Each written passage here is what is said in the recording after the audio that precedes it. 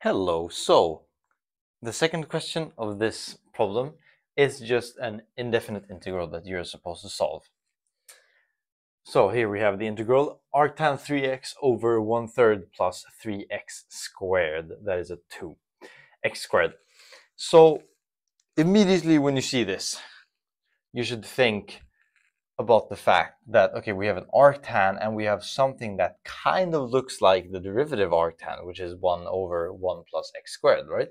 If we would have, say, arctan times the derivative of arctan, then we would know by the fact that the integral of f times f prime is 1/2 f squared, right? With respect to x, of course. You get my point. So then we could use that trick.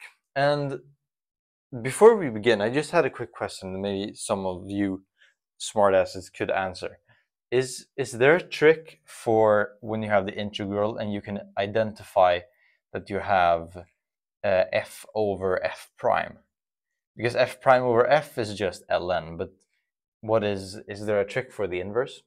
If you have any answers, please leave it in the comments. So now, okay, getting back to the problem at hand. So what would we do here? Okay, firstly, I would just multiply by 3 in both the denominator and the numerator. So we would then just have 3 times arctan of 3x and then divided by 1 plus 9x squared, which you obviously can write as 3x squared. And now a variable substitution with u being equal to 3x looks very, very suitable. Meaning that du dx is equal to 3. Sorry, I forgot the dx.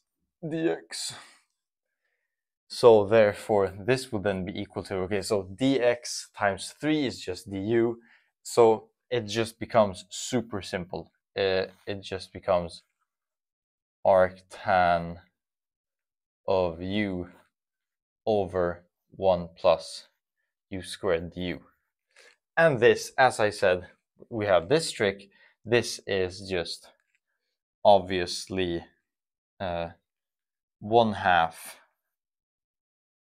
arctan squared of u plus c.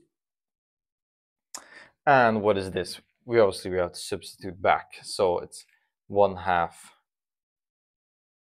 arctan squared of 3x plus c. So yes, this problem was quite easy, and yeah, hope you followed along. So hope you appreciated the video, and make sure to check out the link in the description, leave a like and all that jazz. And moving on to question 2, part 2.